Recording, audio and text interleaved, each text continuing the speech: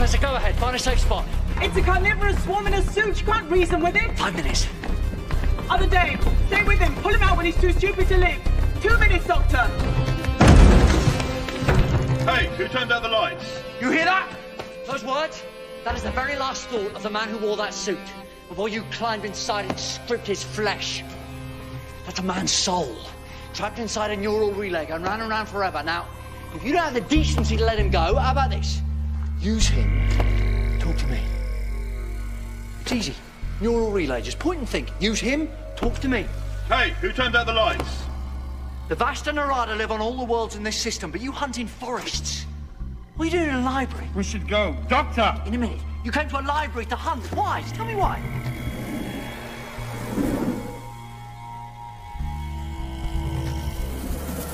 We did not.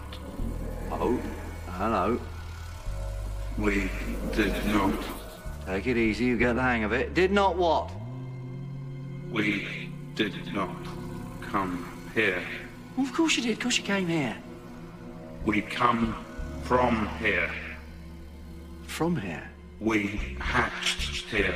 You hatched from trees, from spores in trees. These are our forests. You're nowhere near a forest. Look around you. These are our forests. But you're not in a forest. You're in a library. There are no trees in a library. We should go. Doctor! Books. You came in the books. Microspores and a million books. We should go. Doctor! Oh, look at that. The forests of the Vasta Narada. Pulped and printed and bound.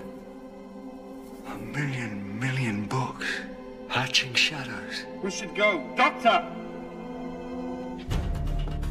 Oh, Dave.